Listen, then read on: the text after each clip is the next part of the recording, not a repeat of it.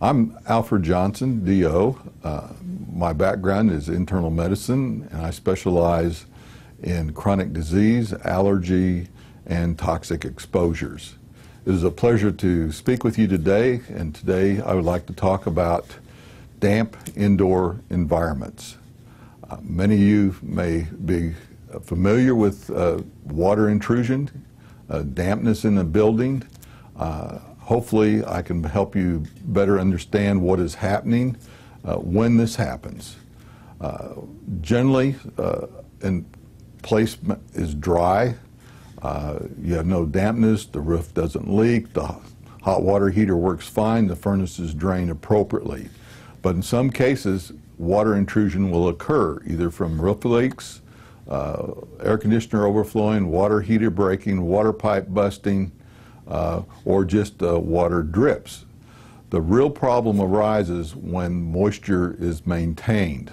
A small one-time leak that's fixed usually dries out with no residual mold. But if you have a continuous drip or it is not dried immediately, then mold can grow. Well, what happens with mold? Mold is both indoors, outdoors, all around. We're exposed to it on an everyday basis. There's about 40% of the population is allergic to different items. If those people are overexposed to certain items, it can be pollens, it can be cats, and it can be molds, they become allergic. And when you're enclosed in a damp house, you have overexposure to molds, and in some cases bacteria too, but generally it's mainly molds. These molds are generally the black molds that produce toxins, and toxins are chemicals. We're all familiar with pesticides that are toxic chemicals, solvents that are toxic chemicals, gasoline is a toxic chemical. These fumes are not healthy to breathe. The molds that produce these toxic fumes are the black molds that produce such toxins as trichlorothene, aflatoxin, ochratoxin. These are neurotoxins. They affect the brain, they affect other tissues, each cell, the little engines in your cell, which are mitochondria, and hinder function. So you want to avoid exposure to these toxins. Also, indoor dampness will continue to occur if there's a continuous leak. You have live in an area where there's chronic moisture, like in a basement. These are all areas to look for. Well, what do you look for if you have a water leak? Or if you have mold, to even discover you have mold? First, look at your air conditioner grates, or the heating grates. Do they have black stuff growing on them? Are they dirty? The other place to look is the air intake. Is that dirty? Is there a musty smell? Has there been water leaks around the shower? And is there black growing along the baseboards? When you pull your carpet back, has there been dampness in the carpet with mold growing under the carpet, in the carpet pad? You may have a pier and beam house. There may be moisture under the house that then is sucked up through just holes in the floor, or the house breathing, or maybe air ducts under the house that mold is sucked through, and that dampness is sucked through, and mold spores are throughout the house. So the main things you want to look for are areas of water spots, areas where there's dampness. The sheetrock may be soft where there's dampness. You may have discoloration behind the wallpaper, or in the wood, or buckling of the wood.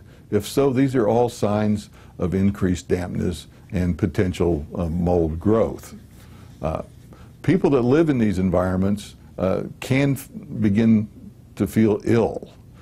They may first start to feel fatigued, may have a little muscle ache, not quite as bright and cheery in the morning, that can progress to where people become non-functional. I had a pharmacist's wife who came in complaining that she couldn't walk. She was crawling around on her hands and knees doing her housework. Couldn't stand up because she was too dizzy and too weak. I asked her what was different about her house, and she said, well, come to think of it, the dining room wall is kind of black and green. And they had a leak from the roof and also from the air conditioner that ran down behind the wall. You couldn't see the water, but it was moisture within the wall. And a lot of times these molds grow inside the wall where you cannot see them. What's our next step then in really figuring out what's going on? Individuals present in my office with just basic chronic symptoms. So a good history is important. A sequence of events. When did the symptoms first start? Where do you feel the worst? At home? At work? Do you feel better when you're on vacation? What kind of symptoms are you getting? Are they kind of chronic low-level symptoms that resolve sometimes, or are they severe symptoms that are staying on a permanent basis? These all help in deciding how to look at the individual and what is going on. If it's not clear and your lab tests are all negative by standard lab test, then you want to think of something involving the environment, of what's causing it. Is it mold in your house? If it's been damp, it makes sense to look at it. The next step would be then to have an indoor air quality certified person come and evaluate your home. It is important that they have experience with homes and not industry, because big buildings are different than houses. They have to be aware to look inside the walls, behind the sinks, under the counters, in the closets. This is where poor circulation occurs, where dampness can persist, where pipes are that can leak. They have to look in the attic to see whether there's been dampness from the air conditioners or a hot water heater that has leaked on a continuous basis. This will create mold. The next step is in evaluating the individual person, and this is where the doctor comes in. We talked about the history, like getting a history of sequence of events, where you feel better, where you feel worse, whether you felt better on vacation, to the beach where you get clean, fresh air. You have to watch it because beach dwellings may be damp and have mold in them also. But if they feel better someplace else, then most likely it has to do something with their home. And you look at the individual. We as a physician can do blood tests to look at mold sensitivity, to see just whether you've been exposed to mold and how much your body has responded to it. You can do skin tests to find out about mold sensitivity. The best skin test to do is an intradermal skin test. It is much more sensitive than the common prick test on the back. And then we can measure urines to look at mycotoxins, the actual toxins in your system. And those can stay for months to years. They attach themselves to the fat, and your nervous system is covered in fat, and so it affects the nerves also.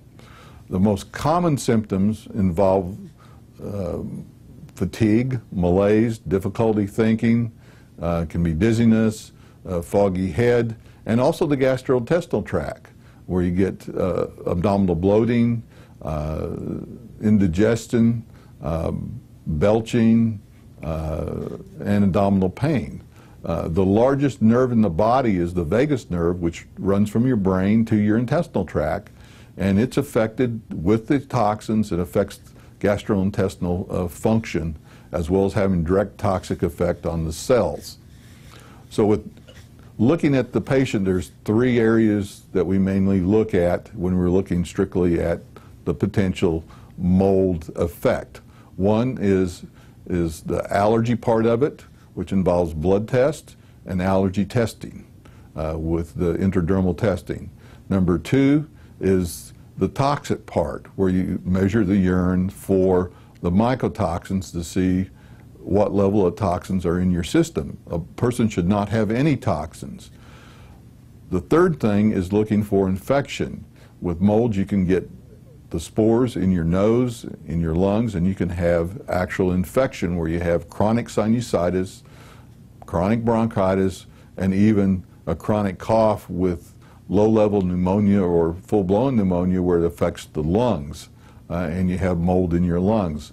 These areas need to be evaluated, and that is done either by blood tests, by cultures, by CT scans, evaluating the sinuses, the lungs, to see for infection.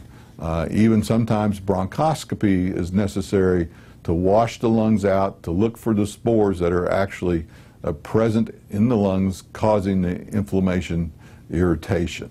So once you've discovered that you have dampness in the house, you've gone to the physician and someone that really knows about mold, that can do the test we described, then you have to figure out what the treatment process is. And the treatment depends upon all the tests that we described. If you're just allergic to it, then removing yourself from the exposure many times will clear up your symptoms. If you become so allergic that then you start reacting to outdoor mold, the mold that is ubiquitous in our environment, then you have to go on allergy shots as well as the avoidance. You'll have to have a clean environment to live in and filter the air so when you're in your home you have less of an exposure and you have a safer living environment. If you have the toxins, then there are different mechanisms to get the toxins out of your system. Avoidance and healthy living, as we talked about, is the first step. The second step is using antioxidants to help break down those toxins in your system. So that includes items like vitamin C, glutathione, CoQ10, the B vitamins, all can help with that to help your liver break down the toxins that are stored in your system. The third part of that is mobilizing the toxins. This can be done by exercise, sauna in some cases. And the most effective way in mobilizing toxins from the body tissues to where they have attached themselves, because these are very lipophilic, fat-seeking compounds that are tightly bound, is to use hyperbaric oxygen treatment. And this is using a hyperbaric chamber, such as they use in the bins from scuba diving or in treating wounds in the hospital, where a person breathes 100% oxygen under pressure. This increases the oxygen to the tissues 5 to 7 times, increasing the metabolic rate of the cells, speeding up the little mitochondria, giving them the nutrient, oxygen, that helps heal. It throws out the toxins. Your body's circulation picks that up. Your liver processes it, the oxygen, and the antioxidants help your liver process it, and then you bind up those toxins with a binder that you drink that goes through the intestinal tract that binds the bile. So it can be psyllium, it can be cholestyramine, any number of different things that are binders. Methylcellulose also can bind.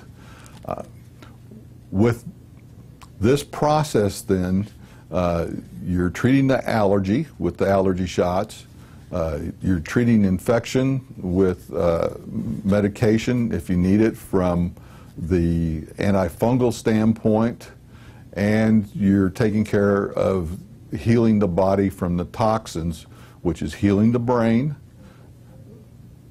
and the other tissues, the nerves, by using the hyperbaric oxygen to help heal. Hopefully this process, as I've outlined today, will help you better understand what can happen when an individual is exposed to toxins, molds, substances in the damp indoor environment. The message is, be aware of your environment, whether it's at home or at work or whether you're going on vacation and staying in a hotel or a condo, you want a healthy environment. So look at what's around you. Look at the walls. Look at the air conditioner outlets. Look at the bathrooms. Use your nose. If it smells musty, moldy, damp, then find a healthier place to stay. Do not put yourself in harm's way with an unhealthy environment. Being aggressive and seeking medical help is important. The longer you're exposed to a unhealthy, damp indoor environment where you're exposed to the mold spores, the mold toxins, and have the potential infection, the harder it is to heal and the longer it takes to improve your health.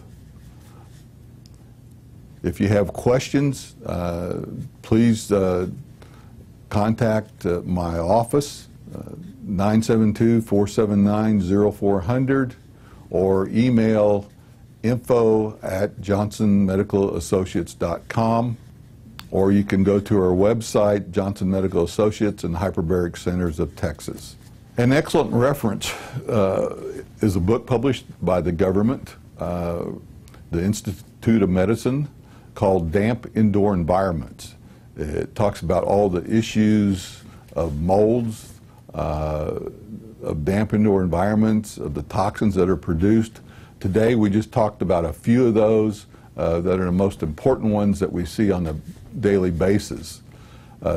Those molds that we see commonly in the indoor environment that are causing problems that produce toxins involve penicillium, aspergillus, stachybotrys, chitonium, and the cladosporium group.